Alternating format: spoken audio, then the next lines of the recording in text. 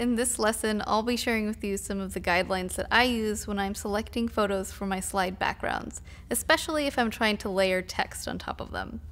So using photos in our slide backgrounds is a great way to tie into a grander theme of our presentation. For example, if I'm talking about ocean health, I would love to use several photos of water textures and ocean landscapes to tie back to that theme and really reinforce my message. So I have 3 rules that I like to follow when I'm choosing photos for my slide backgrounds, and the first one is that I look for low contrast, photos that are low in contrast. So high contrast photos are great because they catch your audience's eye, but they have a lot of dark tones and bright tones at the same time, which makes it really hard for either white or black text to sit on top of them and be clearly read. So let me give you an example of what that might look like. This is a beautiful photo of a forest, and there's this light streaming in from the background. And what's unfortunate about this is that I can't read the key message that's sitting on top of it. A better photo to use for a situation like this is something that's dark and has less contrast so that white text really pops on top of that photo. You're losing some of the vibrancy, but the trade-off here is that your audience is resonating with your message. So the first rule, choose a photo that's low in contrast.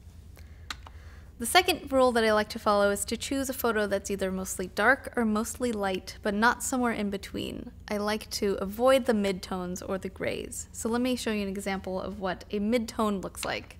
Maybe I'm giving a talk about sustainable resources in construction and I want to use wood textures. This particular wood texture is really beautiful, but it's not really dark and it's not really light. So the white text on top of this photo is really hard to read. It might just look like a blur to the audience in the back of the room. A better choice would be to use a photo like this that has a really rich dark texture. There's also not a lot of contrast here, as you can tell. So that makes the white text really pop on top of this photo, which is great. Or on the flip side, you can use a mostly light texture like this, which makes the black text on top really stand out, so there's enough contrast for your audience to read your message here.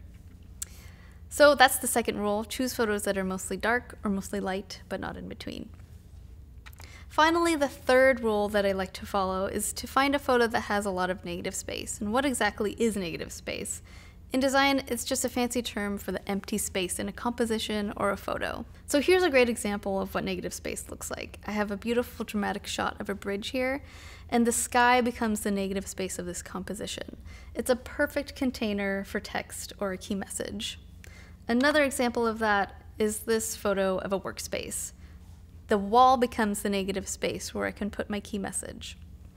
So those are the 3 rules. I look for photos that are low in contrast, that are mostly dark or mostly light, and photos that have plenty of negative space to play around with. So you might be thinking to yourself, where can I find these photos?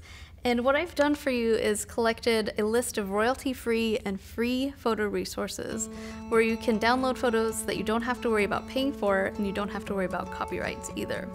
So don't forget to download the exercise file at the end of this lesson. It will be a great resource to you in the future. Thanks so much for listening. I hope to see you in the next collection.